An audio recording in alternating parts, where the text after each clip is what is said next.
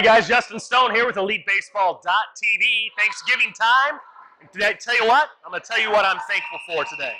As baseball coaches all the time, players come to us because we're the authoritative voice that they're dealing with for that season, or maybe you're a private instructor, maybe just a dad helping out your son and trying to get him play the game better.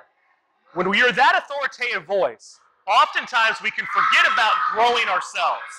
And everybody needs people around them that will challenge them to grow. And that's what I'm thankful for this year. My own instructors in our academy, you've heard me say a number of times, you probably know this if you follow us, that we have a great deal of technology on our hands.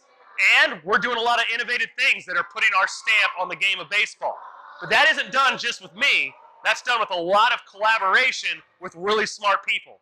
And those smart people need to challenge you because that's your opportunity to grow. You always say, you hear people say that if you don't want to be the smartest person in the room, and if you are, you're not in a position of growth. You need to fire yourself. So I try to surround myself with a lot of other voices, some of which I don't agree with all the time. But it's been great for us this offseason to have a number of professional players, professional coaches, college coaches come into the building because they want to learn themselves. And that's a great growth mindset. That's where we need to be if we're going to continue to grow the game. Another thing that's interesting to me on that same subject, the amount of hitting coach jobs that are open in professional baseball, probably greater this year than it's ever been before. And sometimes when I hear about what prospective coaches are interviewing for and the questions that they are asked, it's really surprising to me. It's a lot less on what their playing background was, what even their philosophy is. It's a lot about how they've learned, what tech that they are using, how do they use modern day analytics to help build better hitters, what do they understand about movement screens, how they assess players individually within their own hitting philosophy. So what you're seeing here today is the hitting coach has really changed. And the guys that are being hired to move on to higher level jobs today have to check a lot of boxes. They have to study, they have to continue their education.